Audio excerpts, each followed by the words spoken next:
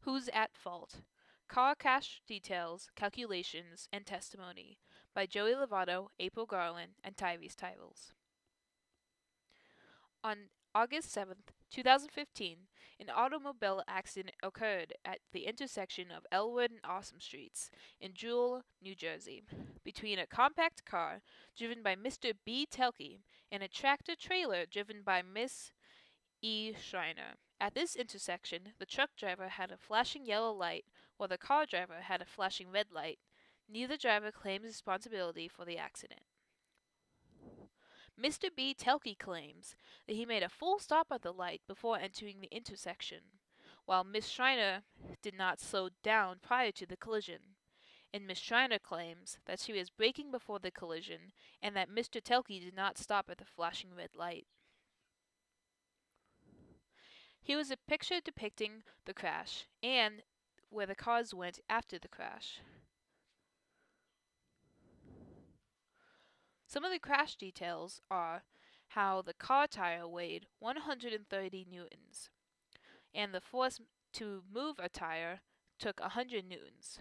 The truck's coefficient of friction is only 70% of the car tires. The car skidded after the accident 8.2 meters, and the truck skidded 11 meters. The weight of the car is 13,600 newtons, and the truck weight is 69,700 newtons. The pre-crash angle is 90 degrees, and the truck claims to have moved only 6.7 meters per second before the crash in order to stop the collision. The distance of the car to the traffic light was 13 meters at the collision, and it is said that the Ford Escort's maximum acceleration is 3 meters per second squared. Some useful equations we used in our calculations was Newton's second law of motion, F equals ma. We also use the conservation of momentum, the force-friction equation, and the kinematic equations. Now we will be doing the calculations portion.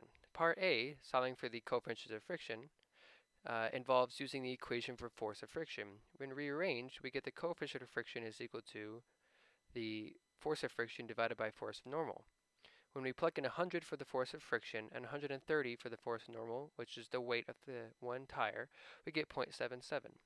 Because we know that the truck's coefficient of friction is only 70% that of the car's, we can simply multiply it by 0.77 and get 0.54. So now we have for the car 0.77 and coefficient for the friction for the truck as 0.54. Part B asks us to solve for the speed of each vehicle just after the collision. This involves setting the force of friction equal to the force equation in order to solve for acceleration of each vehicle after the collision. So, by doing this, we get the coefficient of friction times normal force is equal to mass times acceleration. When we rewrite the normal force as mg, we can cancel out the masses on either side of the equation and get that the coefficient of friction times gravity is equal to acceleration. When plugging in our values for the car and the truck, we get the car has an acceleration of 7.546 and the truck has an acceleration of 5.292, both in meters per second squared. Continuing part B, we will be using those accelerations we solved for on the last slide to solve for velocity of the car just after the collision.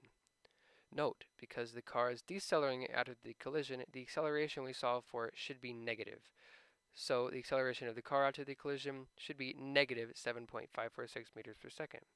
Using our kinematics equations, we have the equation velocity final squared is equal to velocity initial squared plus 2AD.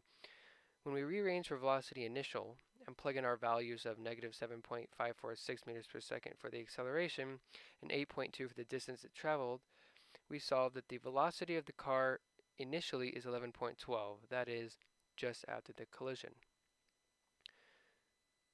When you repeat the same steps for the truck, you get a velocity of 10.79 meters per second. Part C. Now we have to solve for the velocities just before the collision. We can apply the conservation of momentum equation for the x and y directions separately, knowing that the car is traveling only in the y direction to begin and the truck is only traveling in the x direction. Starting with the x direction, using our momentum equations, we know the mass of the truck times the velocity of the truck initially is equal to the mass of the truck times its final velocity plus the mass of the car plus its final velocity since it was a collision. Plugging in all of our values, which includes the velocities of both the truck and the car finally, only in the x direction, hence the cosine of its angle, multiplied by its mass, which is simply its weight divided by 9.8, and we solve for velocity of the truck initially, we get 12.529 meters per second. When you repeat the process for the car, solving for velocity initial, you get 12.8 meters per second.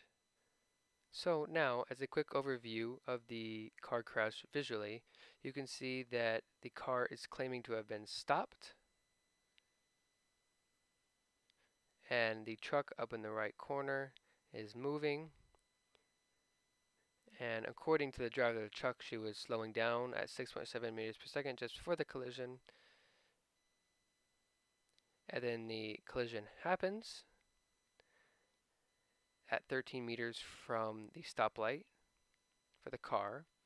Then they continue to move until both come to a stop. We have come to the verdict and decided that both vehicles are at fault. Why, you may ask? It has to do with the velocities. The velocities we calculated before the collision are 12.529 meters per second for the truck and 12.8 meters per second for the car. The car's maximum acceleration is 3 meters per second squared.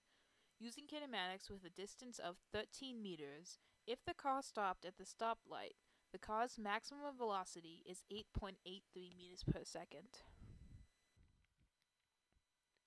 For the truck, Ms. Schreiner claimed to have only been going 6.7 meters per second before the collision.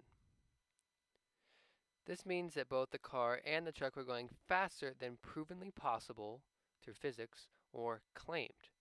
Therefore, the crash was caused by both vehicles.